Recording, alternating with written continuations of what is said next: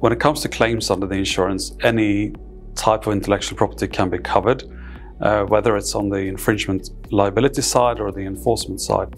Of course, in order to have a pursuit claim or enforcement claim, you do have to have some kind of intellectual property rights in the first place.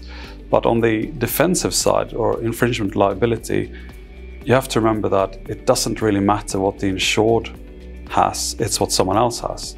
So the infringement is occurring because of a business activity rather than the insured's intellectual property. So anyone who is, for example, manufacturing, selling, importing, you're creating risk even if you don't have rights yourself, that someone else has those rights and may take action against you.